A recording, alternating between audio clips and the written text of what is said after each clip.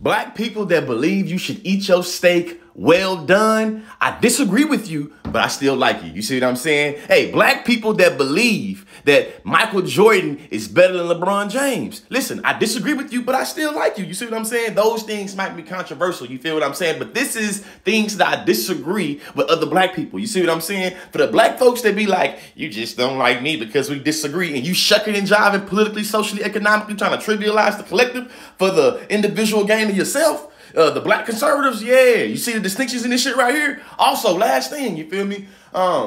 Next time you have my name in your mouth and you shucking and jiving and bootlicking for them white folks on your side of TikTok or your side of social media, make sure you put some respect on my name, or make sure you at least goddamn leave some room on my balls for my wife.